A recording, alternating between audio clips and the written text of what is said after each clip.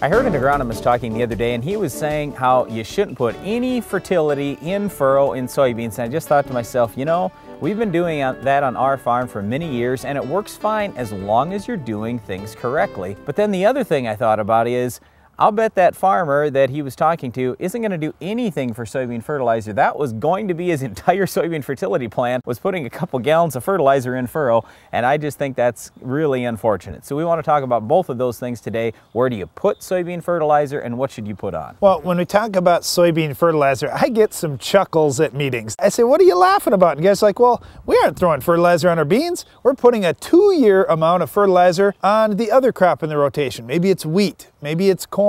We put extra fertility there, then whatever's left, we leave that for the beans. Well, guys, this is just not working anymore. You know, back in the days where we had 30 bushel wheat or 80 bushel corn, you know, there was plenty of fertilizer left for a soybean crop the next year because you're probably getting 20 or 30 bushel soybeans. Well, now on our farm, we're getting 60 bushel beans, we're getting 200 bushel corn, we're getting 100 bushel wheat. You say, wow, those are great levels, but our fertility programs haven't kept up. So we do need to apply fertilizer whenever we're planting soybeans. The problem with soybeans is they're a lot more sensitive to fertilizer placed close to the seed than what corn is, for example. So can you put some soybean fertility right in furrow? Yes, you can, but you have to be careful what you're putting in there, what the salt load is, and exactly how you're going to put it in the furrow. So in other words, what we'll do on our farm is just put a low rate of micronutrients, maybe a quart and a half of micronutrients, and maybe a half a gallon to a gallon of a very low salt fertilizer like a Pro Germinator, Sure-K, something like that. Then besides that, we're either doing a strip till or we are going out there foliar feeding this year. We've even done some broadcast fertilizer. The point is, soybeans remove lots of phosphorus, potassium, and micronutrients, and even a little bit of sulfur too. So did you know that a 60 bushel soybean crop, just the grain alone, is going to remove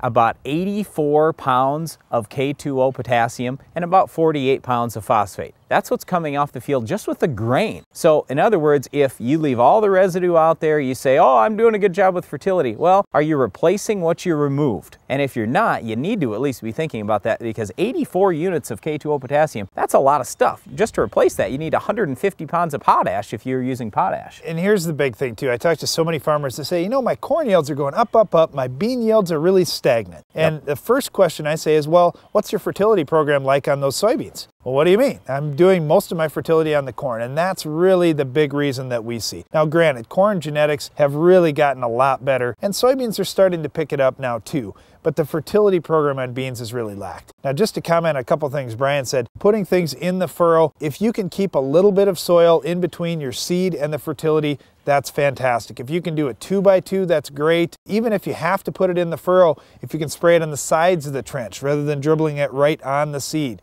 that's going to help things out. Anything you can do will give you a little more cushion for safety. Also, when you're putting things in furrow, it's a lot safer when you have more clay in your soil. If you have heavier soils, higher organic matter soils, you're going to be able to get away with a lot more than if you've got a sandy, low organic matter soil. So just keep those things in mind with soybean fertility. Yeah, one last thing I guess I'd bring up there too is if you have dry weather conditions, you're much more likely to have problems with any of the high salt fertilizers. If you have very wet conditions, you might be able to get by throwing some 1034O out, or you know, even some potash relatively close to the seed.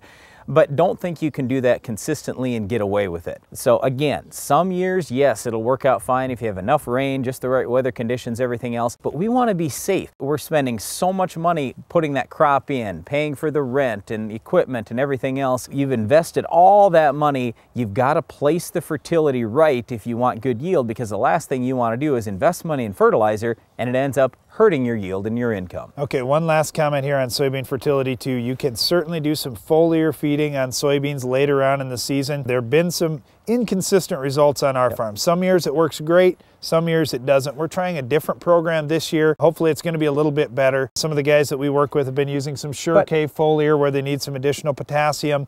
As Brian mentioned, soybeans have such a high demand for potassium. Putting out something like a Sure-K right in those reproductive stages, once we get into July, that's going to be a good timing to do that. Well, yeah, but again, it has been more inconsistent on our farm than placing fertility at planting time or even in the fall prior to planting. And so the reason why we're we're talking so much about this placement of fertilizers, we just want you putting some fertility on your soybeans. You will consistently have better yield if you do that. You can try the foliar feeding thing, but if you do a good job with your soils, the foliar feeding will be less important for you. Well, no matter what you do, you need to focus on fertility and having a successful soybean crop that will close the canopy, or you may end up with weed problems like our Weed of the Week.